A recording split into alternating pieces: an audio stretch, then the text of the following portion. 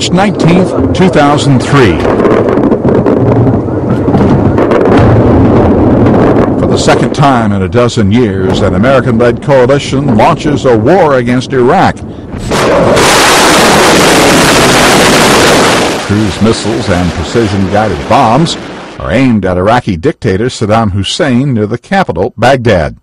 President George W. Bush tells the American people, "The people of the United States and our friends and allies will not live at the mercy of an outlaw regime that threatens the peace with weapons of mass murder." 1987. Televangelist Jim Bakker quits as head of his PTL ministry. He steps down amid a sex and money scandal involving Jessica Hahn, a former church secretary. Bakker later serves 5 years in federal prison for using his TV show to defraud his followers. 1931.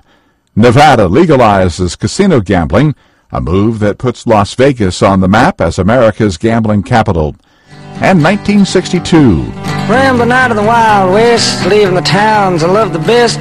Thought I'd seen some ups and downs till I come into New York town. Bob Dylan's self-titled debut album is released. The singer-songwriter is just 20 years old at the time.